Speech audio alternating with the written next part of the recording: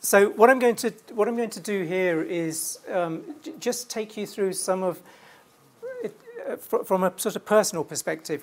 What are the innovations that CORE has produced in the teaching and pedagogic world, and to set the scene, as it were, for the sessions that follow, which are really directed at trying to get you to think about how you can teach differently with this set of resources. And let me first of all, before I just describe a few of the things that are in these slides, just to say that, reiterate the fact that I run an organisation called the Economics Network, which many of you will know about, and we've jointly organised this workshop with the CORE project team. And the Economics Network has been set up many years ago to improve and enhance economics teaching throughout the sector in the UK. And that's one of the reasons why we got so excited about CORE when it came out, because it seemed to us, and it was clear right from the outset, that it was a text that was doing things really quite differently and therefore opened up a number of possibilities for teaching that we didn't see in the previous text, or at least in traditional texts. We found that it was a lot more effort to try and do creative teaching in a way that CORE lends itself to quite naturally. So that's where the interest of the Economics Network came in, and so we've been working with the CORE team since then.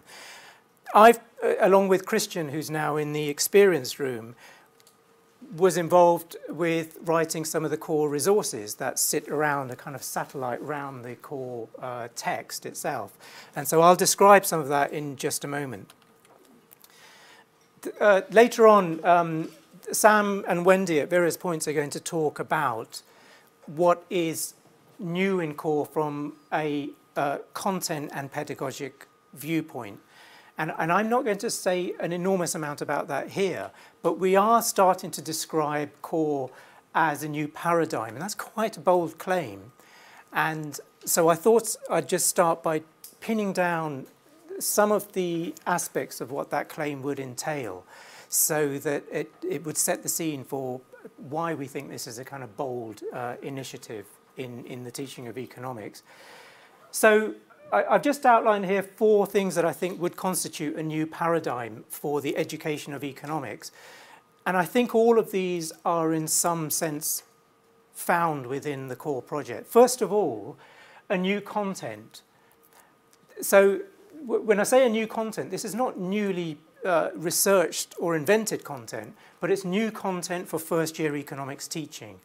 And I won't say much about that because Sam and Wendy will go into that a little bit later. But just to give you some of the headlines, what we're saying here is that this is a content which puts power, institutions, imperfect competition, incomplete information, problems with contracts at the core of its teaching, which was never the case previously in traditional economics teaching at this level. Secondly, that to package this new content, there has to be a new way of organising it, a new set of theoretical and analytical frameworks. And that also you find in CORE. And for those of you who are new to CORE, which is most of you in this room, it may be something of a challenge to understand why some of the models you may have been teaching are not found in CORE in quite the same way. So some of the diagrams that your students will be familiar with aren't there. Or they're there in a slightly different form. So there is a new conceptual framework for the presentation of this newly thought content. And then thirdly, CORE allows for a new way for students to interact with the material. Right from the outset, it was an online project. It contained multimedia assets. It contained quizzes. It emphasized the importance of data manipulation. It emphasized the importance of games and experiments and the generation of data in the process of teaching. So the way students interact with the content is quite different to the way that you may have been used to when you've done, certainly what I was used to when I used to teach economics at the first level. And you know, I taught economics for close to 20 years before I started teaching CORE, and it really was the first time that my teaching had shifted in a kind of step change way. And then finally, it gives a new way for teachers to interact with students. And so your position as a teacher, when you're faced with a core material, is likely to be different than it has been previously when you've been imparting information to students using the traditional textbooks. And I'll say a little bit more about that in just a moment. So you could repackage those 4 elements of what might constitute the new features of a textbook like Core as a set of questions. So you might ask, what is different in Core? That's the content question. You know, what is it that is different in the models that we teach compared to the traditional textbooks, the Varians, the Perloffs, and so on? And then secondly, how differently does Core approach the material? So how does it package the material? What are the models that it's using? Thirdly, what does Core allow your students to do with this material? And fourthly, how can Core change the way that you present the material to students and the way that you engage in the classroom? And this workshop is intended to touch on all of these areas quite deliberately. So for example, the last one of these, if we're starting to behave differently in the classroom with our students because we're doing different things than we've ever done before, it may pay to think about how we stand in the classroom, how we present ourselves, and how we sort of move around the classroom in physical space. So we have a session later on by a trained actor who will talk about some of these things. So this is a holistic workshop which covers all of these different aspects. And as you've heard earlier, Fabio will later on present something about how you make content come alive by kind of creating things in the classroom with students, for example. So that's the scope of the new paradigm. That's the scope of what we're going to talk about in this workshop. So just to say something about the overarching approach of Core, which I think probably in a nutshell will define the difference between Core and many of the ways that we have been teaching, certainly from a personal perspective, the way that many of us have been teaching economics for a long time. Core is essentially empirical. It's essentially driven by the real world. And people mention this in their introductions, that that's what they found most refreshing about Core, was that it kept that relationship in view. It kept what you were trying to explain in view as you went through the more theoretical and abstract models. You never lost sight of why you were doing those things, and that's something that we're going to pick up on. So it's economics as empirical, it's economics as challenge-based. So in other words, students should always know why you are trudging through certain material. What is the endpoint that you're trying to achieve? And that needs to stay at a close distance, and it does in Core. We never move too far away from the end point of this sort of empirical analysis that students are intending to try and explain and uncover here. And it's curiosity driven. So, and I'll say a little bit more about this in just a moment, but Core works well if you teach it in a certain way, which is to say it raises certain questions. It looks at data, it raises certain questions, and then it asks, how are we going to address these questions? What models do we need to understand them? And what can we dispense with? And that question of dispensing with material is something that many new teachers of Core find difficult, because Core doesn't teach stuff that is not necessary to do the explanation. Whereas many traditional texts introduce a whole set of models, some of which students never really use in explaining everything. And I'll say a little bit more about that in just a moment as well. If you think about this, this is how research works in economics. You tend to look, much research tends to look at an empirical phenomenon that needs explaining or that raises certain questions, piques the interest of a researcher, raises their curiosity, and they rise to the challenge. This is essentially teaching through a frame, or a process frame, that is quite common to empirical researchers. So, I have here some children, a cat, and some researchers. CORE uses the method of curiosity. These are all people and animals that are very, very curious. It's a very natural thing to do. When you find something that you don't quite understand, it challenges you a bit. You want to find out more. For me, at least, the big difference that CORE makes is that my students are motivated now in a way that they never were before. And the reason they're motivated is because I'm not saying let's learn some abstract theory and later on we'll apply it. What we're saying to the students is, look at this data. What kind of questions does it raise in your mind? And now let's think about which theoretical frameworks that we absolutely need to be able to explain that. And it's a really very different way of approaching the material.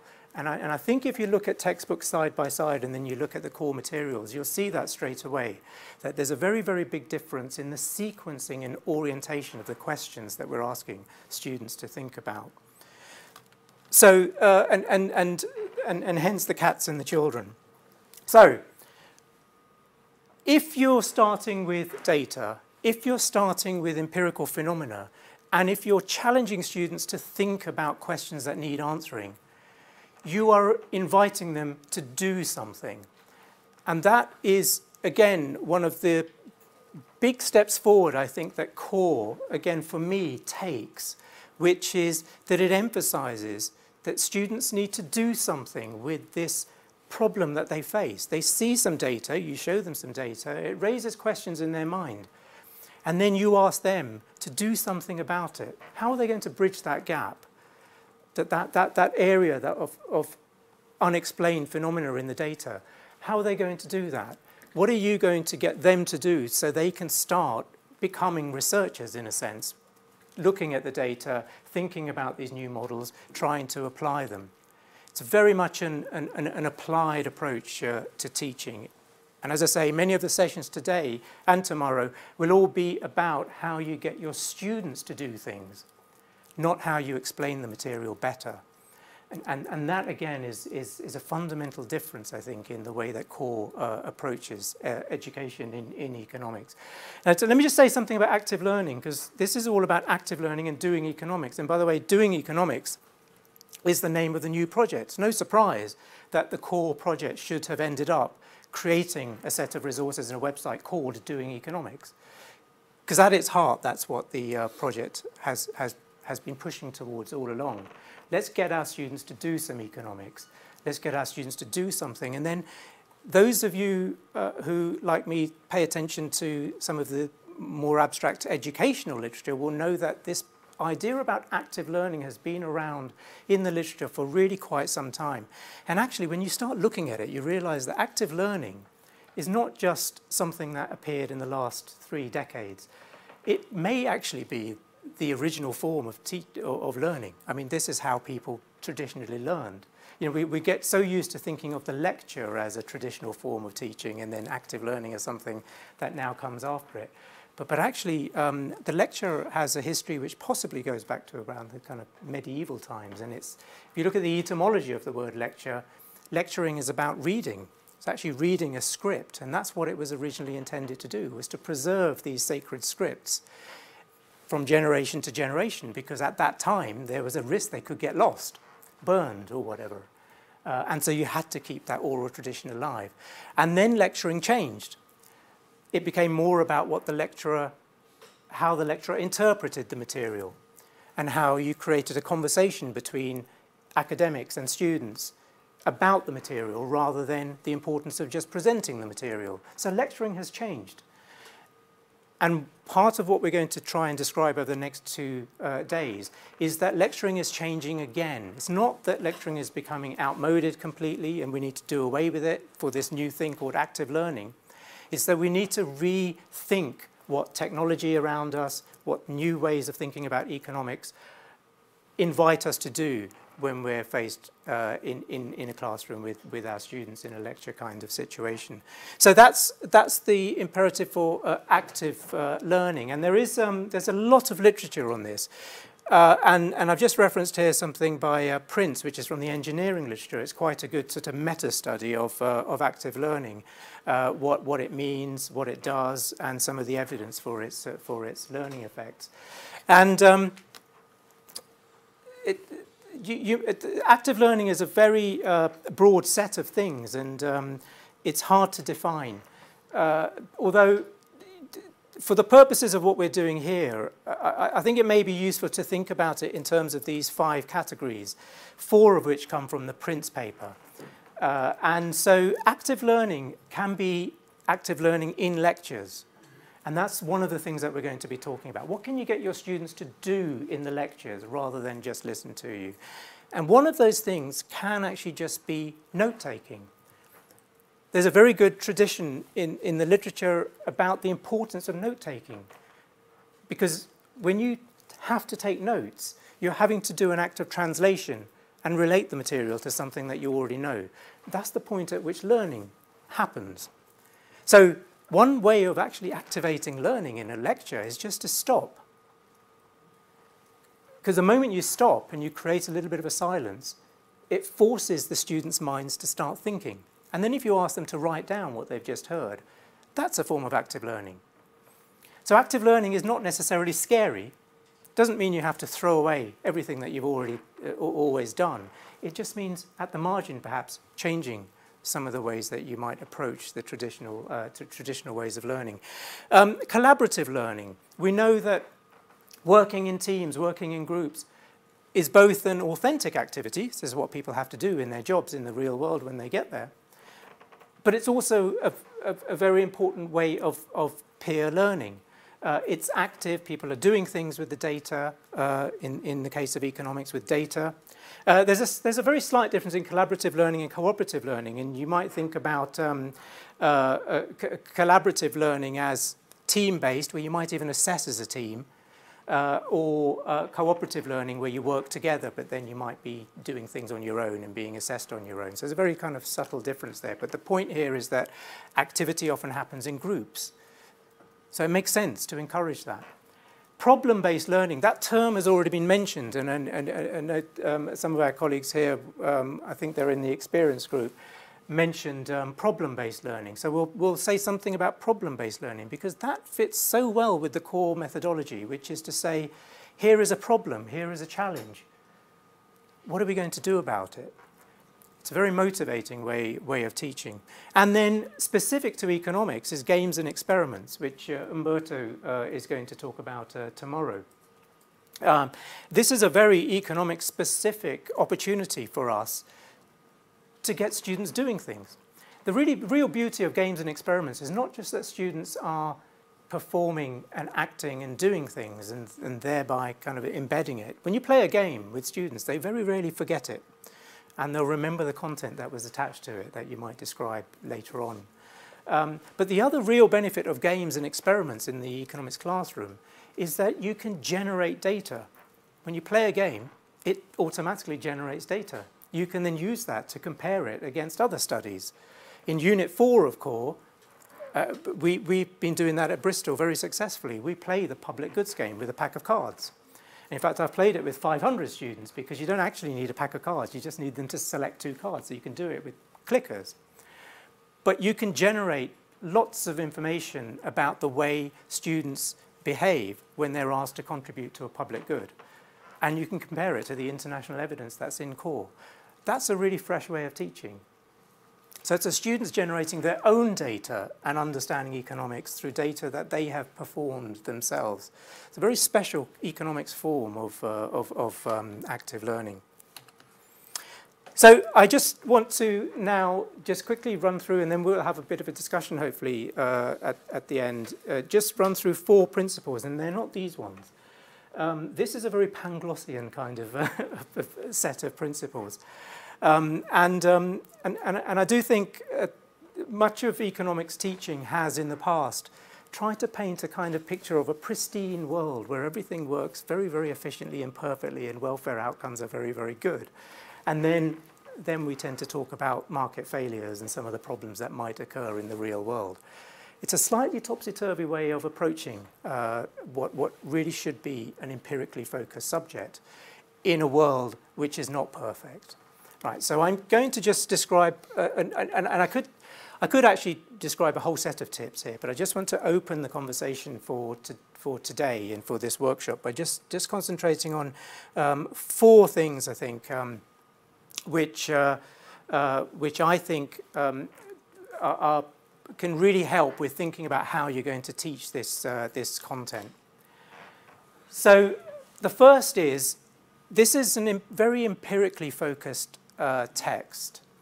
And there are many, I think over 200 data sets which are associated with CORE, which are downloadable and embedded in the text and in the links on the website. And you can use that data to motivate. And I put this as number 1 because I think that certainly the way I teach CORE is almost every unit I will start by looking at some data or some phenomenon, some narrative or some story, which is interesting in its own right, but raises a whole set of questions in students' minds. And that's where the motivation comes in. And I've increasingly begun to think of that teaching is very much about information management. You know, you leave something out and it piques someone's interest to find out the thing that you've left out. If you just tell people everything at the outset, they kind of end up a little bit bored, right? So it really is a matter of creating a narrative where you create this sense of motivation. So So in Unit 2, for example, those of you who have flicked through CORE or have seen it, and I know there will be people here who haven't yet really opened its pages, but in Unit 2, there's an opportunity, for example, to ask a number of questions that students tend to find very interesting. There are some very interesting graphs, so let me just show you. Anyway, in the corner here, you might just be able to see, is a graph, and what it shows is real wages going back from the Middle Ages right the way to 2000. And what you can see is there are 2 lines, 2 curves which rise quite sharply towards the end there. And the one that rises, the one that,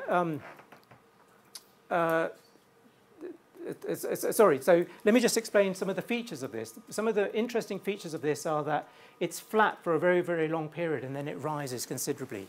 Now, this is a graph of real wages. It's a graph of an index of real wages over that period that's been estimated by some economists. And immediately as students see this, it raises certain questions in their mind. And those questions are, why is it flat for so long? And why does it rise so dramatically towards the end? And why does it rise for some countries first and then other countries later? And this is the kind of thing which is, it's not rocket science, but because you're putting data there right at the outset, right at the front, it raises some interesting questions about how we're going to explain this phenomena. And this next graph here, this is, so by the way, that graph I just showed you is the first figure in Unit 2.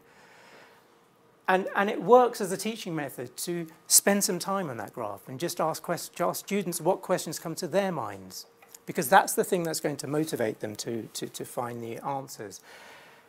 There is then, I think this is figure 3 in the book, which again you can't see very well there, but so I'll just describe it. What it shows is coal input on the vertical axis and workers on the horizontal axis. And again, these are just techniques of production. And so you can start to get students to think about what it is that might be driving that sharp rise of wages at the end of the 19th century, by starting to get them to think about how firms respond, how firms choose amongst different techniques. So why was it that Britain shot up first and then other countries shot up later? What was it about the conditions in Britain which meant that certain techniques here might have been chosen rather than other techniques? And why would that have led to a growth spurt in the UK? Well, it may be because those particular techniques were cheaper than other ones. And so even with this, you can start quite a long conversation about how we're going to start thinking through costs, innovation, choice of techniques, the relative conditions at the end of the 19th century or in the end of the 18th century in terms of the number of workers and the opportunities for finding coal in various countries. The relative costs of labour and the relative costs of coal, for example. You can move very, very quickly then on to describing ISO costs and what happens when all of a sudden there are discoveries made in coal. There are innovations which make coal mining much easier, and so wages start to rise. And what happens to relative input prices as wages start to rise and coal becomes relatively cheaper in the UK compared to in other countries. So you can start furnishing a story, but the point I'm making here is that you stay very, very close to this initial graph. Everything that you're doing with input costs, with techniques of production, and with ISO costs is you keep referring back to this graph because you're trying to explain why the UK, Britain moves first compared to those other countries. Now, you could choose a different set of graphs if you focused on a different area of this graph, which I'll come to in just a moment. And then there is then finally another graph a little bit later on, which then goes back to the data again. So you started with some data. You said, well, what's interesting about this? Let's do an excursion into theory to try and understand why it might be that things happened in Britain earlier than other countries, something to do with the abundance of coal, something to do with the expense of labour, something to do with the opportunities that technological progress provided in choice of technique. And then you can go back to the data and you can say, well, let's just see whether it's true that wages were more expensive relative to capital in the UK compared to some other countries. So here there are some graphs in core to sort of demonstrate that that is in fact an empirically verifiable proposition. So you start with data, you move through the theory, staying close to that graph that you're trying to explain, and then you bring it back to the data. So it's a very, very core type method of exposition, that. And then there are a whole set of resources. So this one is Bob Allen talking about why Britain industrialized first. Again, if that's the story you're telling in your teaching, then here's a very useful asset that's available through the core text, where he will recount in a very expert way the story that I've been telling just right there. And there's a whole set of these Economists in Action videos all the way through core. And then what about the rest of the unit? You see, that, for me, so you could just go through Unit 2, going through section by section. It wouldn't be that interesting. But what core does is it lends itself to the kind of exposition that I've just explained there, where you start with an empirical phenomenon, you pick students' brains for what questions does it ask, what questions does it raise, what motivates you, and then let's try and answer some of that. Let's show you the usefulness of some of these economic models. And by the way, notice that there were no isoquants there.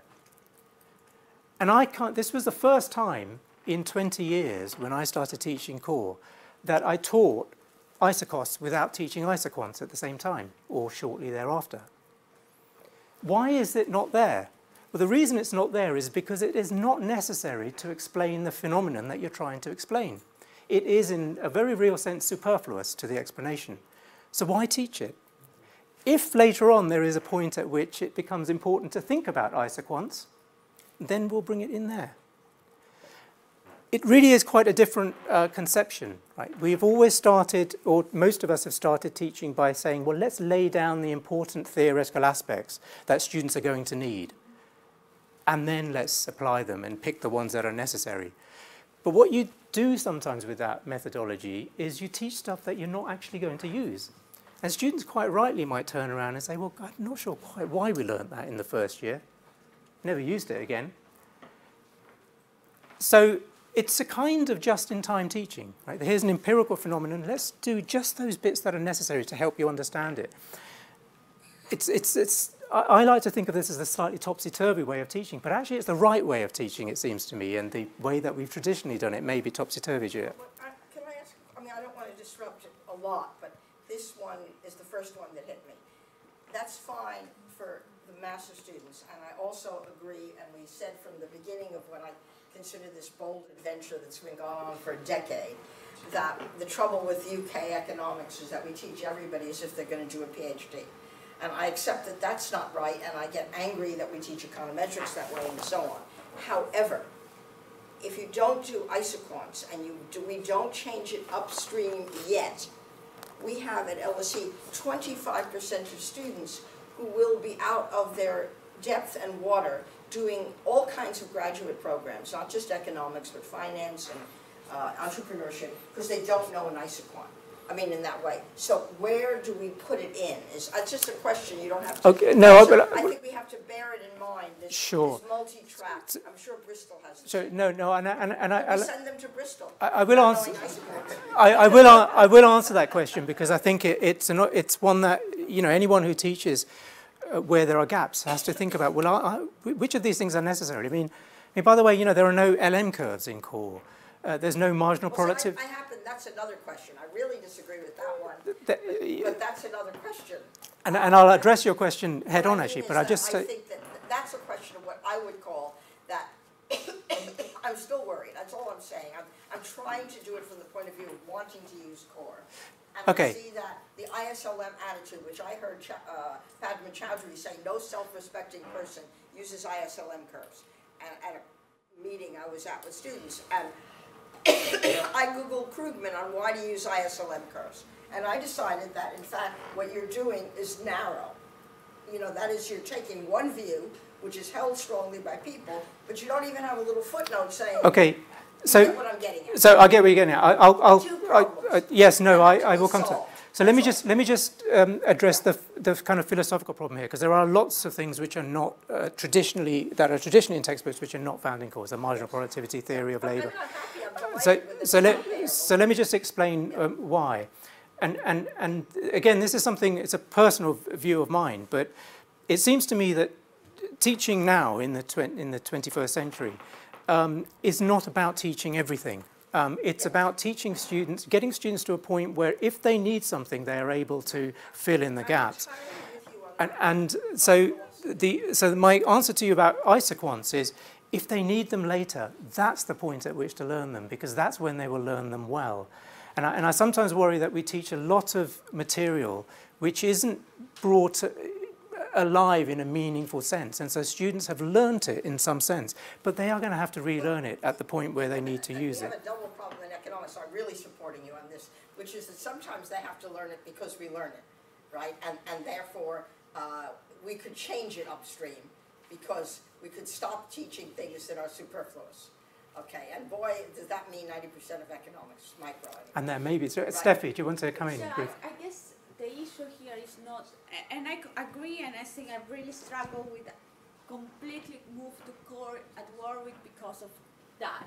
However, I think the issue is then with the master or with the future programs, because at that point my problem is why we just don't teach it at the master when they actually need it. So, but if I'm teaching a master course, my assumption as well, you know all these things from your undergraduate. So I think we need to change those things, to move on and revise all our master or postgraduate studies in that sense. And the other thing I just quickly mentioned in passing is that we think that we need to teach this stuff, or the students won't know it. Isoquants aren't that difficult. If you've learnt what's in core, students can teach themselves that at the point where they need it. I don't think, you know, it's not a problem that we're going to have to waste time at the masters. Anyway, let me just sidestep that for the moment. Just to mention that in terms of the pedagogical method here, we have used just that part of the theoretical framework that we need in order to make the empirical explanation. That's a method of teaching which appeals to students and makes sense. You could go further. You could go further and start going into the mathematics of iso-cost curves. You could fill it out with isoquants. But you don't have to do that. That's the point about teaching in this way. You can go as far as you want into the theoretical framework, but you must go some way into it to be able to do the explanation. And that's what all students need to know. Whether you, in your own courses, go further than that is entirely up to you. And core allows for that to happen. There's no reason why you can't teach isoquants in core if you really want to. So what happens then? I mean, for me, that actually packages quite nicely what I want to teach in Unit 2. But then there's another part of that. There's another part of that graph that we started with, which is also interesting, which is this flat bit here. So then you can have another section to Unit 2 if you wanted to and ask the question, why did nothing happen to wages for centuries? And this is where you might teach average products of labor and the Malthusian mechanism. And it's a very useful thing to do because it's a useful way of having a methodological discussion, which again is not something we typically do in a first level course in economics. So the question here is, if there's a model that explains those few hundred years there, why did it suddenly stop working? What is it about models that mean that they can work, sometimes for centuries and centuries, and then all of a sudden they break down? That's a deep methodological and philosophical question that isn't usually addressed in a first level course. And so something about the variables outside the model changing really quite significantly. What were they? What caused the Malthusian mechanism to stop working? Again, this is a motivating way of getting into really what is quite an abstract problem. And the reason it's motivating is because you can see it breaking down. We're not just saying there are things called models and sometimes they don't work. That's a very abstract way of exposition. Here you see a model working very well or explaining something very well, and then all of a sudden it fails to explain. And so there's something new to be explained, which is why did it break down, right? Do you know that, to support that, I learned in the post-Asian crisis, when I worked at the UN briefly, that the forecasting experts who gathered every year in Oslo, they explained that our models always break down at those points when we need them. Yeah. That is, they're guaranteed to, and that 1997, 1998 was part of that. You didn't have to wait till 2008, the 10 years before, the models also broke down at that point, that they will break down. And macro models I'm only talking about. And absolutely. But macro models will break down when you need them. And it's something, there's something nice about seeing that in a time series horizon. If we'd had that, maybe we wouldn't have been so confident when we were accused of overconfidence. Now I thought, and this has kind of started already, I thought that somebody would sort of turn around and start saying, I can date when my sister does. You're kidding. Are you kidding me, man? What, are you kidding me? You're kidding me. You gotta be kidding me. Are you kidding me? it goes on like that, so I'll stop it. But I thought somebody was going to say, and I guess this has sort of started, it's like, well, the thing about Chapter 2, the thing about Unit 2, is that it is, bear with me. The thing about Unit 2 is that it's quite easy to teach because it's got such a compelling narrative.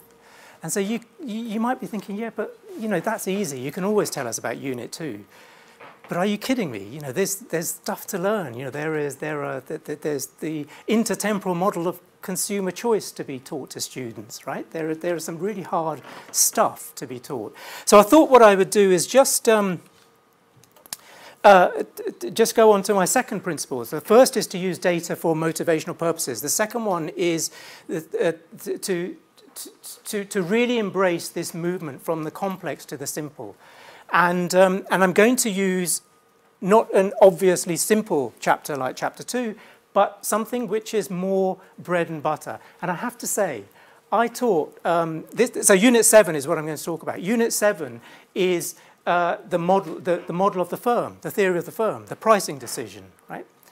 And I have to say, when I used to teach this, it was the most boring part of the course. Right? Cost curves, different kinds of cost curves, firms shutdown decisions, all of those sorts of things. You know, used to send me to sleep, right? And so who knows what the students were thinking.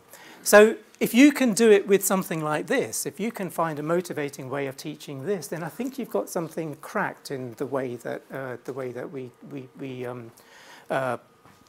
approach teaching at this level.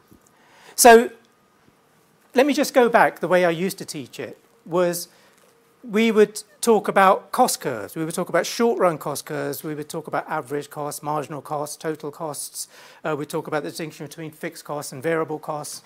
We would talk about the short run. We would talk about the long run. We would do all of that. We didn't necessarily find a compelling narrative from any empirical reality, but even if you did that, it's a fairly boring it's a fairly boring sequence you just have to go through. You're collecting a whole set of theories, and it takes quite a long while. I mean, I don't know how long I used to spend. I used to spend a few weeks, I think, going through all of that kind of stuff, bringing it all together in the theory of perfect competition and so on. That methodology is starting with simple building blocks and then building it up to a kind of complex model, and then using that complex model to explain what is essentially a very complex reality. There's nothing fundamentally wrong with that. It kind of works if you can hold students' attention long enough. Core does things really quite differently to that, which is kind of in the way that I've described it in the previous unit, that you start with the complex reality and then you say, what do we absolutely need to be able to explain this? And that might mean some of those simple building blocks we don't bother with for now. We might come back to them later on. And so Unit 7 is bread and butter stuff. This is the theory of the firm. This is about profit maximization and costs. And, you know, as I say, we often start with, as I've written here, we often start with perfect competition because we think, well, that's the benchmark model. And then you think, well, what is it a benchmark of? And it's a very odd benchmark because it's not, like all benchmarks, it's not real, but benchmarks give this impression that they're somehow desirable. And actually, this is a very cutthroat form of competition, right? Where everybody knows what everybody else is doing and thinking. And it's a kind of fairly dystopian sort of vision of the world. But that's where we tend to start. And then we say, but actually, in the real world, firms have power.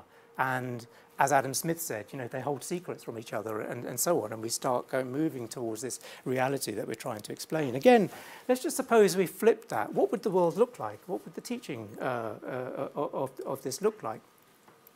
So in this, you see, this time it works. I don't understand. That's what should have happened when I clicked on the previous diagram. You do see a demand curve. We start with this demand curve in Unit 7. But it's an empirical demand curve. This is an estimated demand curve based on willingness to pay. And students understand that concept really very readily. Right? How much would you be willing to pay? You know, how much would you be willing to buy at this price? How much would you be willing to buy at this price? So you sort of trace out an empirical demand curve for Cheerios.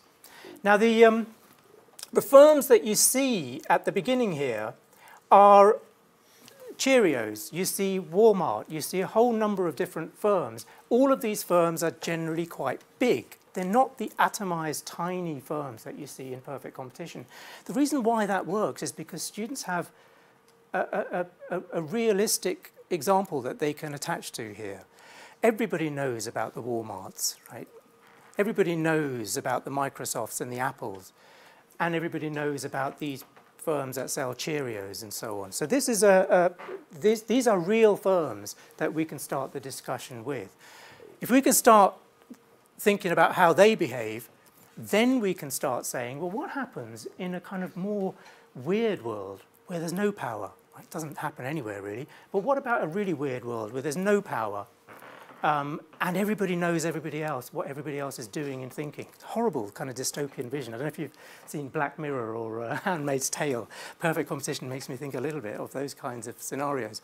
But, you know, what happens if we strip away the power? What happens if we strip away the problems of information, and so we have this really, really weird world? Then what happens? That's when you get perfect competition. So perfect competition drops out quite easily at the end of this, almost as an aside. But that's not what I used to do before. I used to spend weeks on perfect competition. And what are we telling the students there? That this is the desirable state of the world? Or this is how the world works? So you know, there is more to it, I think, than just motivation. I think there is a sort of ethical point here as well, which is that we normalize, you know, with prioritizing and sequencing, we tend to normalize the states of the world that we're talking about. If you talk about the real world, students are motivated and they think, well, that's what reality is actually like. If you start with perfect competition, they might be demotivated because they can't relate to anything, and they start to think that's what the world should be like, but it isn't, and we should be trying to get it more like that. I'll leave you to think about the, those things. So what happens then? We move from this demand schedule and we start thinking about costs and profits, and we start saying, well, we've already had this empirical story about firms innovating, new technologies, searching after economic rents. That story is all back there in Unit 2. We've already talked about that. So we can go back there. It's one of the really neat things about core is you can keep using the same empirical phenomenon. What was it about firms that made them strive to innovate, do better than other firms? What is it about capitalist firms that makes them do that? Well, it's the search for profits. It's the search for economic rents. And this demand curve is something that everybody can relate to. So you can move very quickly from this demand curve, as happens in Unit 7, to starting to think about how do we start representing profits. You can trace from this demand curve with some thinking about costs, because we've talked about ISO costs already, so the students will know about costs. You can start talking about profits, and then you can start tracing out the ISO profit curve. Again, this is something that core does that I haven't seen in other textbooks. Other textbooks tend to go very quickly to the MR equals MC condition for profit maximization. And here's another example of something that can really quickly turn students off, because MR equals MC is a mathematical derivation of an optimization problem. It doesn't have a natural counterpart in reality, you know, it doesn't have a natural intuitive interpretation in terms of profits. If you're starting a story about the Industrial Revolution and you're saying what drives firms to act like this is the search for profits, then it makes sense to talk about firms in terms of profits. So we sketch out the ISO profit function and we say this is what firms are trying to maximize. Two benefits of that. One, it stays close to the empirical story about the search for profits. And the second one is, pedagogically, it's the same framework that they've already seen, because in Units 3, they will have seen the indifference curve and feasible set framework, which is kind of trying to do as well as you can given a constraint. And this is the same problem. It even looks very much the same when you sketch out the ISO profit function. So it's not a kind of bizarre thing that core does, that it ditches MR equals MC, well, it doesn't actually, that it kind of relegates it somewhat. And it brings in this kind of new framework to discuss firm pricing decisions. But it does it for a purpose, because you can remain very close to the story that you want to tell. And I'm starting to sketch this idea that there is a story that you want to sort of tell in core. And that's what keeps your students motivated and interested. If you teach economics as a set of atomized theories, which you're then going to bring together in some kind of synthetic moment at the end, you probably will find students turn off more readily than if you're trying to tell a story about an empirical phenomenon, even if it goes back to the 19th century, as I've been emphasizing here. So the ISO profit curve then, as I've written here at the top, is a response to the question that's already been talked about in core. And that's the point I want to make again, which is that if you can teach core as some really interesting problems for which we can pluck out some interesting theories to help us in explaining them, then that really works in terms of motivation. So there's a lot of text here. I'll give you the link, so I'm not going to go through all this. But I will just pause on section 7.7, because that story is the one I tell about search for profits, how do firms do this, and we sketch out the ISA profit curves. And of course, you end up with the same condition, MRS equals MRT, so you can relate that back to something they've seen before as well. But there's a very important section, which is section 7.7, where I kind of pause and I spend a bit of time on that. Because the interesting thing about starting with firms that have power is you end up with an equilibrium, but that equilibrium is not Pareto efficient in the sense that there are mutually beneficial trades that have not been realized in the outcome. And students will see that again when they do the labor market. They will see that the equilibrium of the labor market results in unemployment. But that's the way the world is. It's still an equilibrium. In fact, it's a Nash equilibrium, but there is unemployment. It's a different labor model to the one we typically taught, where the market clears. And they think, well, actually, that doesn't happen. How do I then explain unemployment? And then you have to have some extra kind of theoretical baggage in order to do that. So this is where it starts, in a sense. The imperfect competition here generates an equilibrium outcome where the market isn't perfect. And that's really quite liberating for students, because then it says, then it asks questions in students' mind. Can we do better than this? Why is it not perfect? Is it something to do with the distribution of power? Can that be altered? Of course it can. It can be altered by institutions and governments. These questions don't arise naturally in the course of teaching perfect competition. They arise naturally if you start with real firms in real competition, which, by the way, is where Adam Smith started, right? There's nothing in Adam Smith about kind of free flows of information or perfection in that sense. It's something we invented much later in order to solve mathematically intractable problems, not because we wanted to explain reality. So, very important section, and I'll just refer here to Unit 11 as well, and 12, which are on market failure, because the core approach, by saying that we are going to address markets where there is incomplete information, where there is imperfect competition, where contract can't be specified perfectly, it means that markets don't work perfectly, by definition. And so there's always a role. There's always A, a role for policy, and B, there's always a consideration of power and inequality that arises naturally. And so those themes run all the way through core. Market failure, I think the term is unfortunate, but market failure in core is a standard outcome. It's not something that is a perversity of a perfect outcome. It's the normal thing. The perfection is a kind of byproduct when you assume away all these real problems. That's the right way, it seems to me, to teach economics, right? It's not some kind of odd reconfiguration of the subject. Okay, I'm going to try and wrap up now. Just two more. I said I had 4 principles. I'm just going to talk about 2 others. Let me just recount. It makes sense in core to use data as your motivating principle. Find those gaps that are going to excite students and pique their interest. Secondly, it probably makes sense to try and avoid this method where you build up building blocks slowly and build something up. Rather, go straight in with the complex problem, with the imperfections, and teach it that way.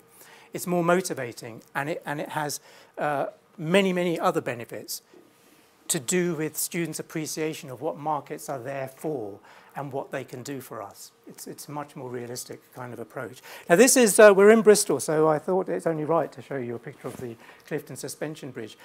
But I do it just to point out that this approach of moving from complex to simple has a kind of engineering analogy, because we have often taught economics by sort of spending a lot of time on these foundations.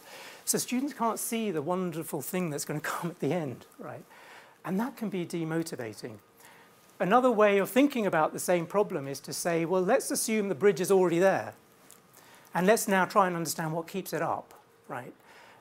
And, you know, I might be stretching a point here, but I think that's the difference in terms of keeping students interested, is that you can see the bridge and we can still study these foundations. We can still think about what it is that holds that thing up without having to start with no bridge and then slowly construct it over a period of years. So make use of the modularity and the data sets in core. That's my third tip here, which is to say that there are lots, core has a lot of different types of resources.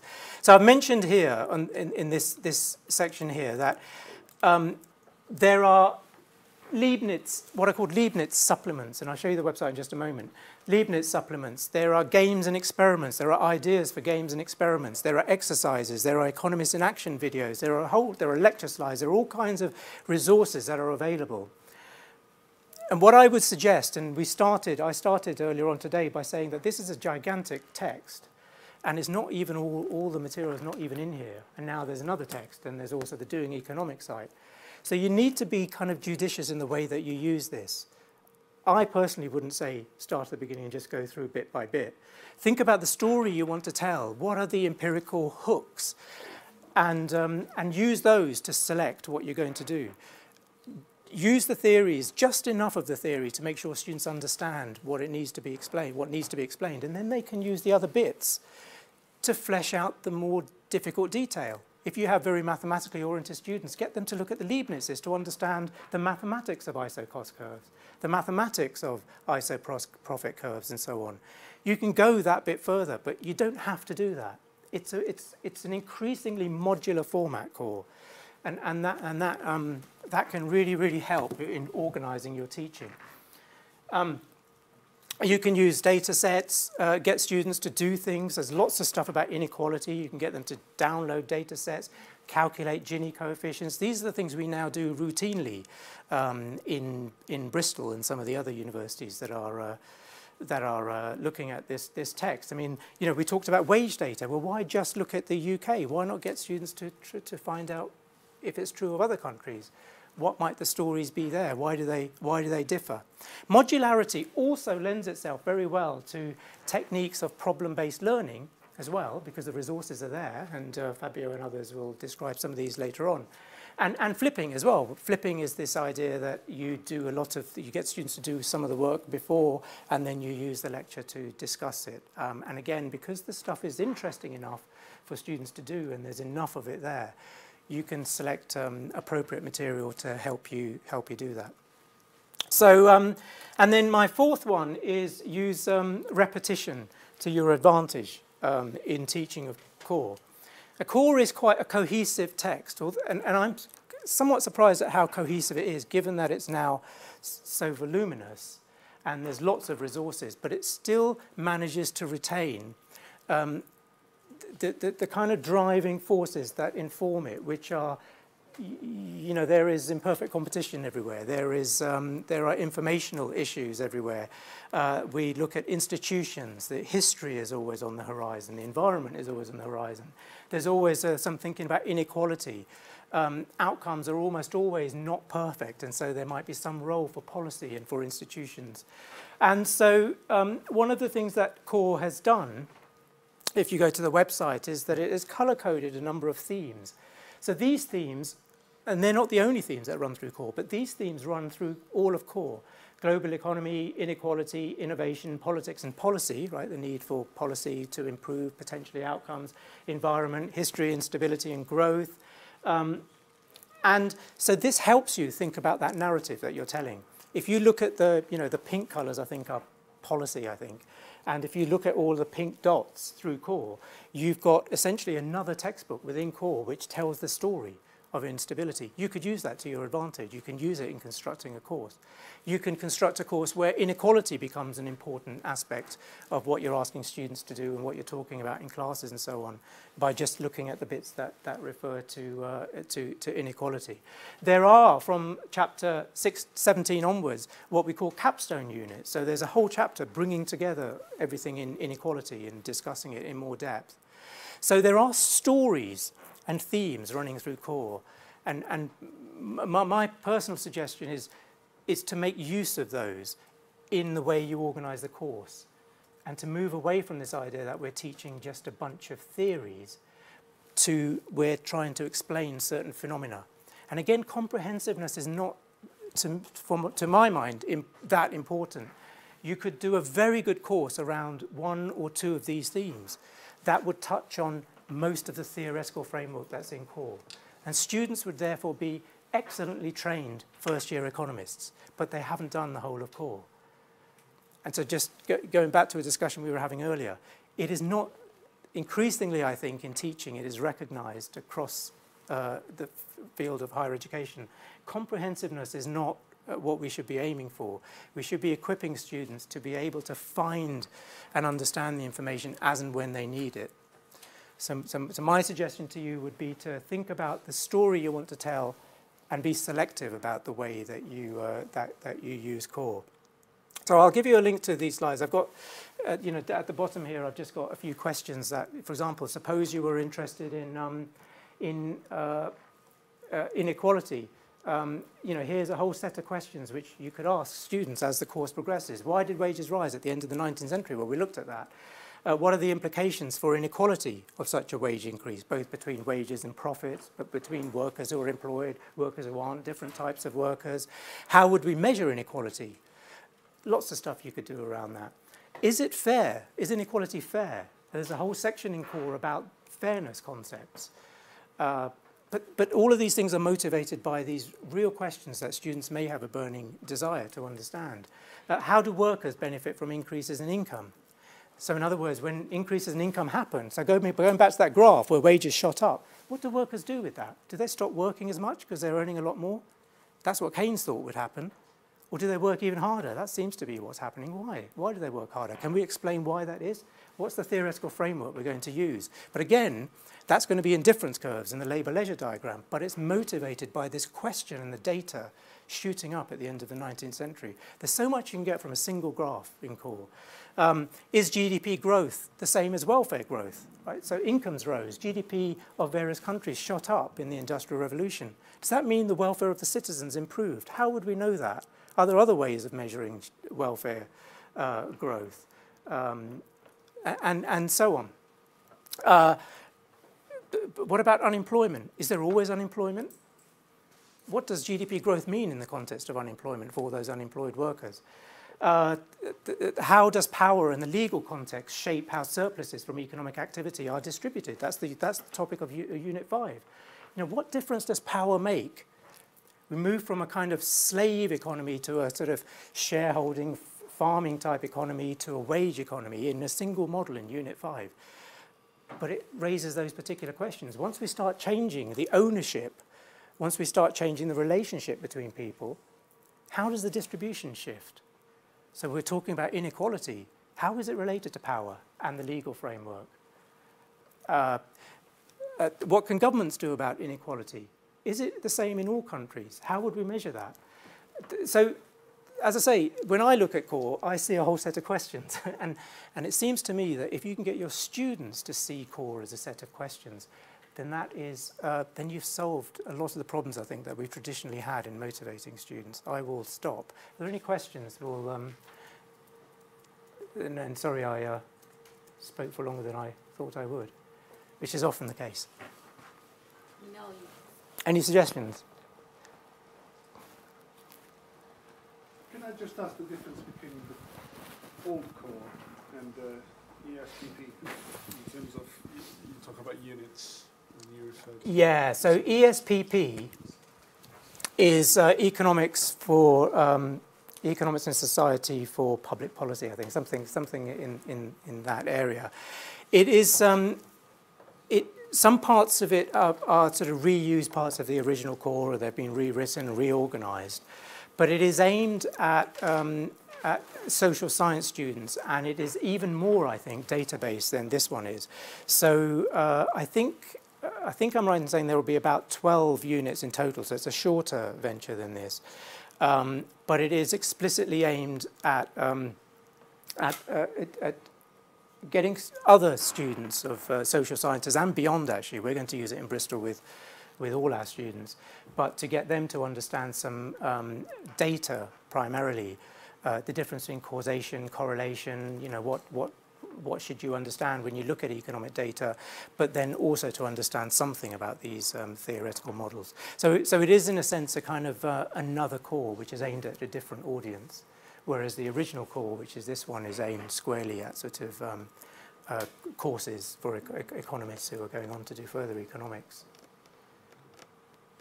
Can I just finish by just pointing you to, if you go to the core website and click on resources, you will there see a whole set of different resources.